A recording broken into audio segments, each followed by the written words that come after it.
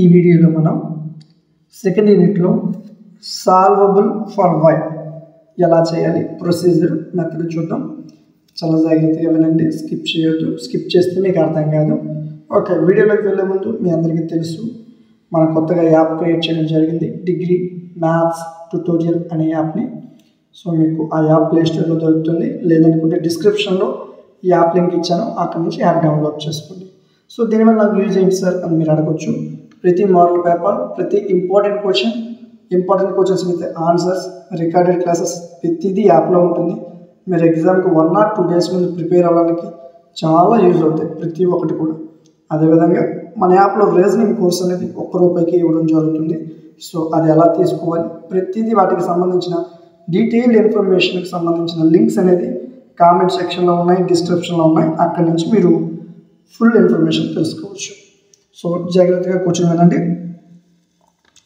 So given differential equation అని చెప్పి వాడు ఇచ్చిన ఈక్వేషన్ రాసుకో, అది ఈక్వేషన్ 1 అన్న. ఓకేనా, జాగ్రత్తగా చూడండి. ఇప్పుడు విత్ రెస్పెక్ట్ టు ఎక్స్ రెండు పక్కల కూడా డిఫరెన్షియేషన్ చేయాలి. యువతల ఎక్స్తో డిఫరెన్షియేషన్ చేయాలి. dy/dx వైకి differentiation. జాగ్రత్తగా చూడన్నా, ఇక్కడ 2xp ఉంది అనమాట. సో ఇక్కడ నువ్వు దీన్ని యూవీ ఫార్ములాలో చేయాలి. 2p. ఓకే, ఎక్స్కి డెరివేటివ్ ఎంత అన్న 1. సో నెక్స్ట్ ఎక్స్ తీసుకో, 2pకి డెరివేట్ చేయి, అంటే uv డాష్ ఫార్ములాని యూజ్ చేస్తాం. uv = uv dash plus vu dash, ఇది మనకి ఫార్ములా. సో u అంటే ఫస్ట్ 2p పక్కన రాసి, v డాష్ అంటే ఎక్స్కి డెరివేటివ్ 1 ప్లస్ నెక్స్ట్ v అంటే ఎక్స్ రాసుకో, u డాష్ అంటే 2pకి డెరివేటివ్ కట్టాలా, 2 × pకి derivative dp/dx plus same as it is ఇక్కడ కూడా x² తీసుకో, p/4 derivative 4p³ into pకి derivative dp/dx plus p4 తీసుకో, x² డెరివేటివ్ ఎంత అన్న 2x. అర్థమవుతుంది కదా, ఈ ఒక్క లైన్ మీకు అర్థమైపోతుంది. uv dash vu dash plus uv dash plus vu dash, ఇది రెండు ఫార్ములాస్ అన్న. ఇక్కడ కూడా నేను యూవీ ఫార్ములాని అప్లై చేశాను, ఇక్కడ కూడా యూవీ ఫార్ములాని అప్లై చేశాను. అర్థమవుతుందా, 2p ప్లస్ ఇక్కడ నీకు p/4 2x ఉంది కదా, ఆ వాల్యూని ముందుకు రాసుకో, తర్వాత ఈ వాల్యూ రాయి, తర్వాత ఈ వాల్యూ రాయి, జస్ట్ అటు ఇటు మార్చాను అంతే. సో ఇక్కడ నువ్వు జాగ్రత్తగా అబ్జర్వ్ చేస్తే 2p - p ఎంతనన్నా p plus same value is equal to 0. 0కి ఈక్వల్ చేయి. ఈ రెండింటిలో మనం pని కామన్ తీస్తే 1 ప్లస్ ఇక్కడ p పోయింది, అప్పుడు ఎంత 2p³ ప్లస్ 2x ఇంటూ, అంటే ఈ రెండు వాల్యూలో 2xని కామన్ తీసాను, అప్పుడు dp/dx ఇంటూ 1. ఇక్కడ 1 మిగిలిపోతుంది కదా, 1 ఇక్కడ రాశాను, dp/dxని బయట రాశాను ప్లస్ 2 2s are 4, అంటే ఇక్కడ 2 కామన్ తీస్తే 2 మిగులుతుంది. ఓకే, x కామన్ తీస్తే ఇంకెంత మిగులుతుంది, x మిగులుతుంది, p³. అర్థమవుతుందా, కామన్ తీస్తున్నాను అంతే. dp/dx = 0. సో ఈ వాల్యూ ఒకేలాగా ఉంది, సో ఆ వాల్యూని ఇక్కడ రాసుకో, into p + 2x dp/dx = 0. Factorization method. ఒక అర్థమవుతుంది కదా, మనం 10th ఇంటర్లో చేస్తాం కదా ఫ్యాక్టరైజేషన్ మెథడ్, ఆ మెథడ్ని ఇక్కడ అప్లై చేస్తాం. ఈ రెండు వాల్యూ కామన్ ఉందని ఒక వాల్యూ కింద కన్సిడరేషన్ చేసుకొని p + 2x dp/dx తీసుకుంటాం. సో సాల్వబుల్ ఫర్ వై అంటే ఎలా చేయాలని ప్రొసీజర్ ఒకసారి జాగ్రత్తగా మీరు అబ్జర్వ్ చేసినట్లయితే, ఫస్ట్ వై వాల్యూని ఫైండ్ అవుట్ చేశాక ఈ ఎక్స్తో డిఫరెన్షియేషన్ చేయాలి. ఆ తర్వాత 2 వాల్యూస్ వస్తాయి, అందులో ఒక వాల్యూ తీసుకొని p వాల్యూని ఫైండ్ అవుట్ చేయాలి. చేశాక క్వశ్చన్లో దాన్ని సబ్స్టిట్యూషన్ చేసేయాలి. ఇంతేనా, ఈ ప్రాసెస్ గుర్తుపెట్టుకో, నీకు అర్థమైపోతుంది. ఓకే, సరే, మన దగ్గర 2 వాల్యూస్ ఉన్నాయి. ఇందులో నేను ఏ వాల్యూ తీసుకోవాలి, ఏది రైట్ ఏది తప్పు, ఇక్కడ ఎప్పుడు 2 వాల్యూస్ వస్తాయి కదా, ఇందులో ఒక్క వాల్యూని నువ్వు తీసుకోవాలా, ఏ వాల్యూని నేను తీసుకోవాలా అంటే సింపుల్ అన్న, ఏదైతే డెరివేటివ్ వాల్యూ ఉంటుందో అదే నువ్వు తీసుకోవాలా, ఇదే డెరివేటివ్ వాల్యూ, దీన్ని తీసుకోవాలా. సో ఈ వాల్యూతో నీకు అనవసరం, సంబంధం లేదు. సో ఈ వాల్యూ తీసుకుని నువ్వు p వాల్యూని ఫైండ్ అవుట్ చేయాలి. తీసుకో, p + 2x dp/dx = 0. ఈ వాల్యూ వస్తే మైనస్ అయిపోతుంది అన్న, -2x dp/dx. సో జాగ్రత్తగా నువ్వు అబ్జర్వ్ చేసినట్లయితే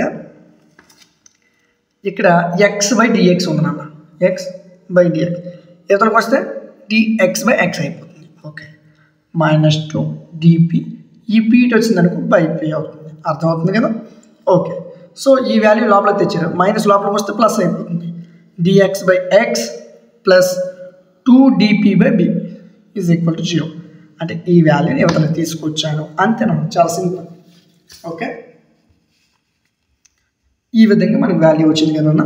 ఇప్పుడు రెండు పక్కల ఇంటిగ్రేషన్ అప్లై చేయరా, రెండు పక్కల కూడా ఇంటిగ్రేషన్ 2 ఇంటిగ్రల్ 2ని బయట తీస్తే ఏం మిగులుతుంది, 1/p మిగులుతుంది into dp plus integral 1/x into dx is equal to 0. 2 integral 1/p అంటే నీకు తెలుసు log p అని, ఇంటిగ్రల్ 1/x అంటే log x, కాన్స్టెంట్ కాబట్టి log c, 0 ప్లేస్లో log c రాశాను కాన్స్టెంట్ కాబట్టి. మీకు ఎన్నిసార్లు చెప్పాను, n log a ఇది పవర్లోకి వచ్చేస్తుంది. n log a దీని వాల్యూ ఎంత, log a పవర్ n, అంటే ఈ వాల్యూ ఇక్కడ పవర్లోకి రావాలి. 2 పవర్లోకి వస్తే ఏమవుతుంది, log p square plus log x is equal to log c. మనకు ఒక ఫార్ములా తెలుసు, log a plus log b is equal to log ab అంటే log p square x is equal to log c. log cancel అయిపోతే p square x is equal to c. p square is equal to నీకు ఎంత వచ్చిందిరా, గుణిస్తున్న x అటు వెళ్తే by చేస్తుంది, c/x. ఇది equation 2 అనుకో. సరే సార్, నీకు p వాల్యూ కావాలి కనిపెట్టేసాను. p వాల్యూ వచ్చాక ఏం చేయమని చెప్పాను, క్వశ్చన్లో సబ్స్టిట్యూషన్ చేయాలా. క్వశ్చన్ ఏంటి, ఇదే కదా, రాసుకో అదే క్వశ్చన్. ఇక్కడ నన్ను జాగ్రత్తగా చూడు, క్వశ్చన్ రాశాను నేను ఇక్కడ, ఇది ఒక క్వశ్చన్. ఓకే, నీకు p వాల్యూ వచ్చింది అంటే నీకు p స్క్వేర్ ఉంది. సో ఇలాగైతే మనం p స్క్వేర్ని కట్టలేము, ఇక్కడ p ఒకటే ఉంది కాబట్టి రెండు పక్కల కూడా స్క్వేరింగ్ అని బోత్ సైడ్స్ చేశాను నేను. అంటే pని p స్క్వేర్ కింద కన్వర్ట్ చేయడం కోసం అలా చేశాను అంతే.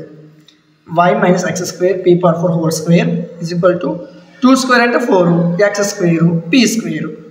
Clear, y - x square p/4 నన్ను అంటే c/x హోల్ స్క్వేర్, p/4 నన్న అంటే p స్క్వేర్ అంటే c/x నన్ను, దీనికి హోల్ స్క్వేర్నే కదా అప్లై చేయాలి నువ్వు, అంటే c²/x స్క్వేర్ ఆ వాల్యూని రాశాను.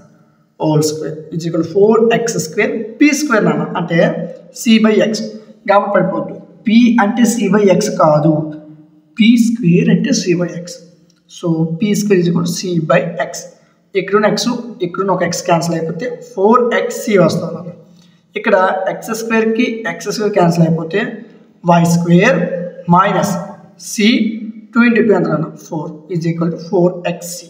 ఇంతేనండి, చాలా సింపుల్ క్వశ్చన్ ఇది, జాగ్రత్తగా నేర్చుకోండి. ఇది మీకు 5 or 10 మార్క్స్లో చాలా యూజ్ అవుతుంది. ఓకేనా. సో మరొకసారి మీ అందరికి గుర్తు చేస్తున్నాను, రీజనింగ్ కోర్స్ అనేది మన యాప్లో 1 రూపీకి స్టార్ట్ చేయడం జరిగింది. ఇంకెవరైనా తీసుకోకపోతే ఒకసారి కామెంట్ సెక్షన్ లింక్ ఉంది, అక్కడి నుంచి చెక్ చేసి తీసుకోండి. ఈ క్లాసెస్ మీకు వర్తబుల్గా అనిపిస్తే, మీకు ఈ క్లాస్ నచ్చినట్లయితే లైక్ చేయండి. దాన్ని బట్టి మేము ఫర్దర్గా ఇంకొన్ని క్లాసులు తీసుకురావడానికి మాకు చాలా యూజ్ అవుతుంది మీరు ఇచ్చే లైక్ అనేది. ఇలాంటి మరిన్ని వీడియోస్ కోసం సబ్స్క్రైబ్ చేసుకొని సపోర్ట్ చేయండి. Thank you.